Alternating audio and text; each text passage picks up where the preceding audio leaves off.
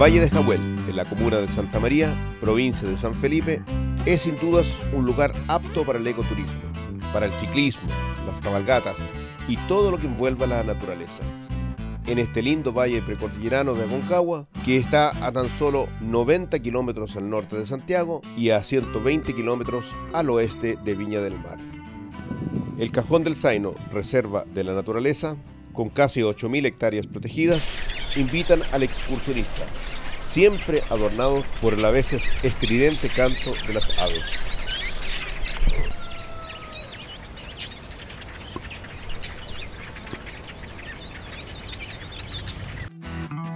Entre los villorrios está Santa Filomena, con su iglesia declarada Patrimonio Nacional y emplazada donde alguna vez fueron decenas de olivares.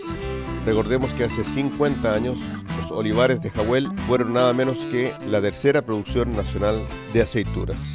Y es que la aceituna jahuelina, conocida por su rico sabor, es utilizada en los platos que componen la gastronomía del Valle de la Aconcagua.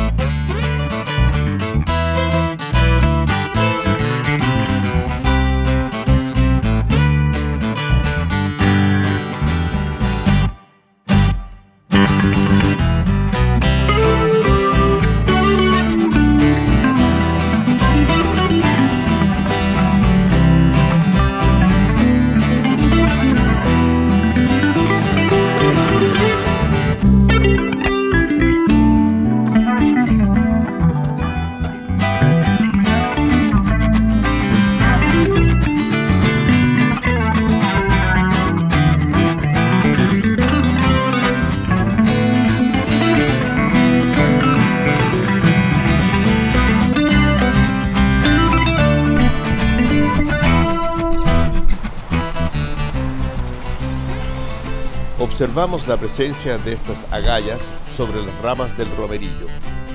Al abrirlas nos encontramos ante la presencia de estadios larvarios.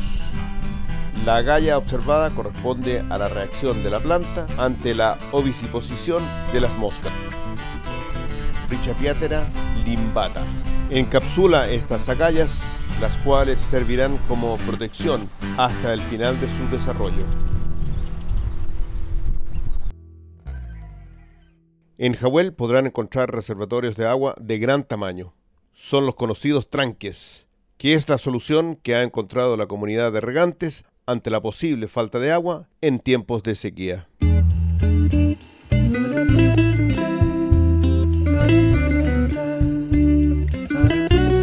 Jahuel es rico en sitios arqueológicos, entre ellos las piedras sonadoras, el túmulo de los pozos, el machi estrellado, el tambo del tigre, entre muchos otros, los cuales nos arrojan una historia de ocupación humana de aproximadamente entre 8.000 a 9.000 años antes de Cristo, cifra que está cambiando año a año con los estudios arqueológicos actualizados.